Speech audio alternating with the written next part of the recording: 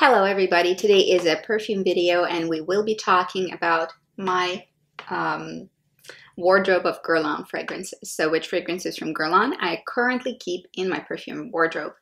Now, Guerlain is a perfume house that I respect very much. I've been buying from them for decades and I have a very special place in my heart. It's one of my favorite fragrance houses. There's a very, very special, warm, fuzzy, and cozy place in my heart for Guerlain fragrances. At this particular point, I have 8 that are lingering about. And we'll probably start at the far end here with the Mon Guerlain fragrances. And let's start with the original. The original release was in 2017. This bottle I got just this past year. I had mixed feelings regarding this particular scent. But I've really come around hard to be a big fan of it. It somehow really suits my skin chemistry at this particular moment. When it just came out, it was sitting very sweetly on me, so it didn't really work out right away. But in the last couple of years, I've been more able to wear sweet scents, and this vanillic tonka bean goodness really started sitting very nicely, beautifully, and elegantly on my skin. So I'm very happy that whatever changed in my skin chemistry, it welcomed the Mon Guerlain for sure. Initially, the branding was done with Angelina Jolie being the model, I suppose, in the promo shots. I'm kind of lukewarm on it. I don't think she particularly suits the scent, or her image particularly suits the scent, but I don't really care, whatever. I think they should have actually used their usual sort of celebrity model person, Natalia Odanova, I think. I think she would have suited the spirit of the scent better.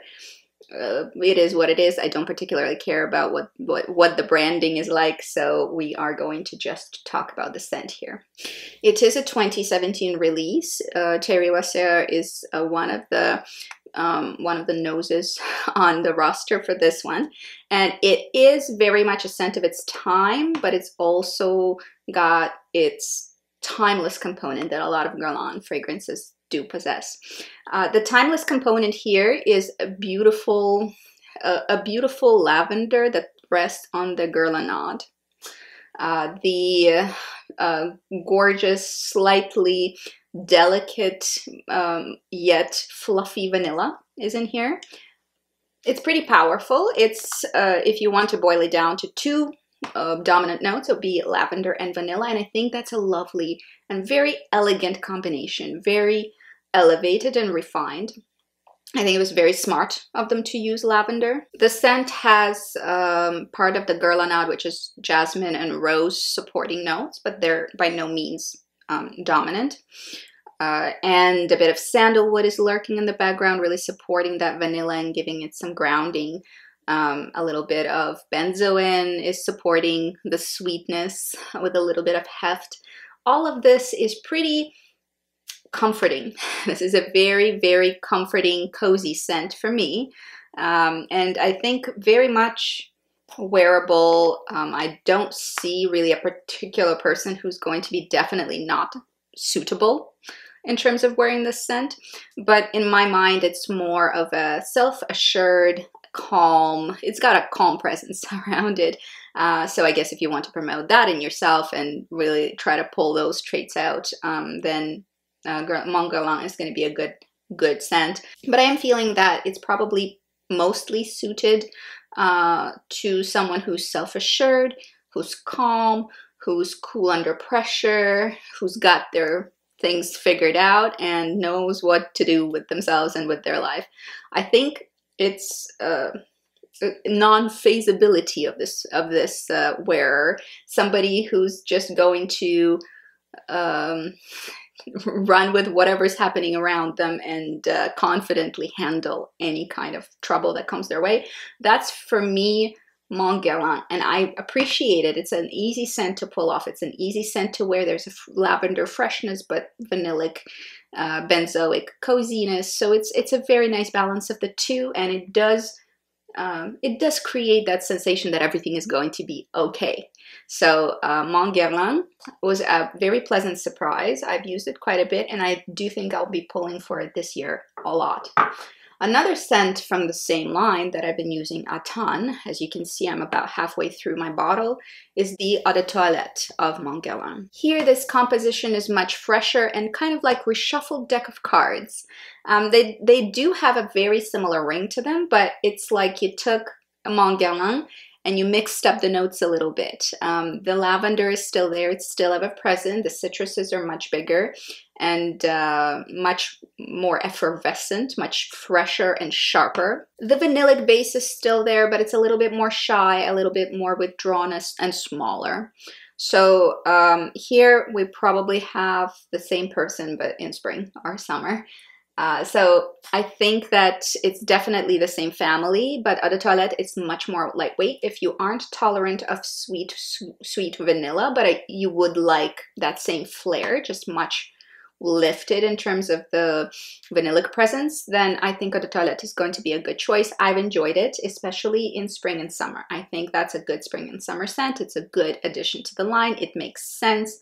I see exactly what the storyline is that they were trying to achieve, and I see how it relates to Mon Guerlain and how it is a continuation of the line. I think it's a good way to go in terms of developing the line. So I'd say if you like Mon Guerlain, but you think it's a little heavy on the sweetness for the spring and summertime, Eau de Toilette is probably going to be a good pick for you because you will enjoy it just as much. It's just going to be a little bit more lifted and citrusy. So try it out if you're interested. And then we have another reshuffle of Mon Guerlain, and this is the Parfum Sensuelle. So the sensual iteration. So if Mon Guerlain is pretty vanilla heavy, this is heavier. The wear time is about the same. I would say Sensuelle maybe wears a little bit longer, but really not by much. For sure not by any kind of notable, memorable amount. But Sensuelle is a very similar scent to Mon Guerlain, so you probably don't need both. They are quite, not just in the same wheelhouse, but they're like sharing a bunk together. They're very, very similar. But here the lavender is big and in charge, but you have an even more present powerful vanilla backed by benzoin and backed by tons of tonka. So again, very similar, but this one leans more in the boudoir side of things. Perhaps this is her on vacation. This is her at a romantic dinner or after the romantic dinner. So, you know, same idea. I think I like the original a little bit more because it's just a touch more versatile. This is a little bit sweeter, but I would say if you have one, you probably don't need the other. Let me know, do you also feel like these are pretty similar? I do like Sensuelle and I'll be finishing it up, but for repurchase, I will probably select the Mon Guerlain de Parfum original. So those are the three flankers that I have for the Mon Guerlain. Let's move on to the B bottles. How about that? The very first one here is one of my absolute favorite violets. I'm a big fan of violet scents. Violet scents are something that I am a collector of, and I finish up violet scents pretty quickly and constantly. And this is L'Instant Magique by Guerlain, and this is the Eau de Parfum version. I have it in this beautiful B bottle. They are releasing most of what they have in B bottles these days. And here we have a powdery sweet floral, very heavy on candied violets kinds of scent.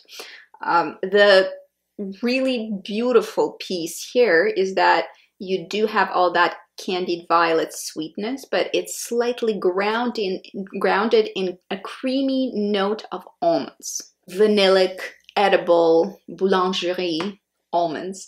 And candied violets really go very well with that. It is a truly elevated, lovely, beautiful, mature, and sophisticated scent. Truly for somebody who is a lover of violets. If you love violets, I think this is like irreplaceable for me. I think I will pick it over Insolence, for example. I do have Insolence. I love Insolence, but if I had to choose a violet, I would probably keep L'Instant Magique, and I would probably keep the Balenciaga original Eau de Parfum. So L'Instant Magique is a perfect representation of this style of very femme and very ethereal sort of characterization of a person who might be wearing it. It is powdered. It is with a vintage nod, but very modern. It is creating this this essence of femininity sort of situation. As we know, we are always on a spectrum, and we have some masculine traits and we have some feminine traits. There is some distilled femininity in this. So if you're missing some, you might want to top up with L'Instant Magique, because it is an extremely soft and nurturing and powdered and you know, chiffon clad kind of scent. There is a transparency and a little bit of mystery in it. Very, very beautiful. It's sitting on a base of a very clean white musk, so you do get also that lightweight cleanliness that comes with the good white musk, and certainly this scent will provide you that. Some florals, some anise. In general, just a beautiful, beautiful representation of what a candied violet can smell like, and the almond note in here is truly genius because it just goes so very well with the violet scent. Very happy with it. Try it if you're a fan of powdery scents. It's for me one of the ultime of powderiness. Really, really impressive. Also, a powdery violet is going to be Insolence. Very, very popular scent. In my case, this is an Eau de Toilette. I've owned an Eau de Parfum before, and it was a little too powdery sweet for me to wear long term. I've settled on the Eau de Toilette, and it is a better fit for me. I do like this particular formulation better for me. I know that a lot of people will prefer the Eau de Parfum. That's not what I have. I have the Eau de Toilette. In its essence, the scent is violet, violet, violet, iris, some sweet berries. That's kind of what's going on here. It's fairly straightforward. It's very girly. If the other one is a little more mysterious, this one is just straight up girly. And it has this very cosmetic quality to it because of the combination of the violet and the iris. This often produces this kind of a cosmetic scent, which I really like. To truly cross over into that cosmetic powderiness territory, it would probably need a waft of rose, which it does not have. So florals here are very, very purple. There's not really much going on apart from that. And they're sitting on a tasty berry base. And it's kind of like this berry violet mousse. So a little bit tasty even. There's like a gourmand component to it. Which comes from the berries. The berries are fruity, but the scent itself is not very fruity. I would say it's more meringue. It's more like berry and violet meringue. That's the cloudy kind of sensation that it does provide. For an Eau de Toilette, it's a relatively long-lasting scent. It wears well. I really have no qualms with it, and I do think that it is just a little less in your face punchy in terms of its powderiness than is the Eau de Parfum. So for me, my preference is the Eau de Toilette. I do think that this construction works better for me and for my purposes. Let me know, would you prefer Eau de Parfum or Eau de Toilette? I'm curious, so write down below. Another piece here that I am absolutely gaga goo goo gaga over, and this is a Petit Guerlain. Totally unpopular scent. This is not something that is among their best sellers in their lineup, but it is a genius scent to me. So I am extremely happy to have been able to find it. It was an absolute fluke. It's the blue label if you're interested. There's also a pink one. So the Petit Guerlain that I have here is just a joy for me because it is a gorgeous gorgeous skin scent. It's the definition of a skin scent and what a skin scent is supposed to do in my books. It is the most ethereal waft of clean skin scent. Supposed to be emulating a scent of a newborn baby. I suppose if anybody's ever gotten close, it's them. It does smell not like a perfume. It smells like it smells like somebody really clean and lovely and fresh and very healthy. They would smell like this. In terms of notes, there's this cleanliness and freshness and a little bit of bitterness from the orange blossom that's coming through. Then we have mimosa and a little bit of honey. The honey isn't particularly sweet. It's more the smell of the beehive with the wax and the pollen.